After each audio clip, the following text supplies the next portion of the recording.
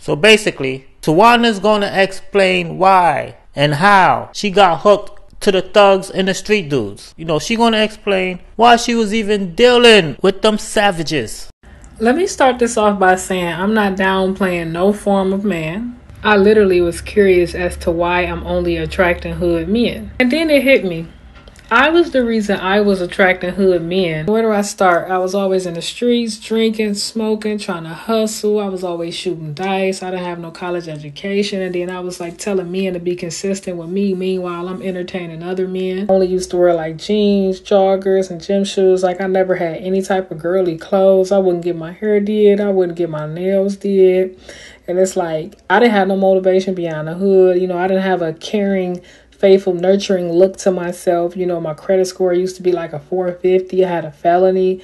I didn't have no license at the time. I mean, it's like me having a lot of tattoos push a lot of men away. And it's not that you can't find a genuine man with tattoos.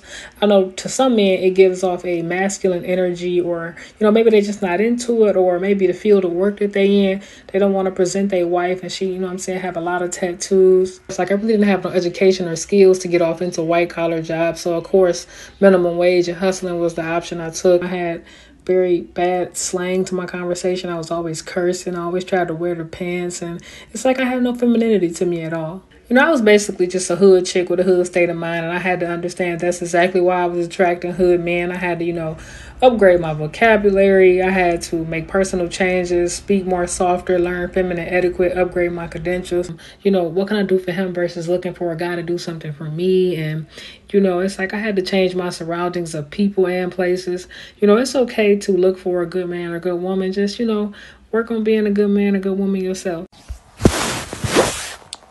I don't want this one. I don't want. Send another one, please. I promise I'm not being ungrateful. I promise. Good morning, beautiful. Just want to let you know I've been thinking about you all night. Last night I had such a... Wake up, you ain't sleep, ho. We like tank tops. We like Instagram likes. And we smashing your check. We are light skinned. What is the biggest takeaway from this entire experience? The biggest takeaway from this experience is that I'm gonna do it again.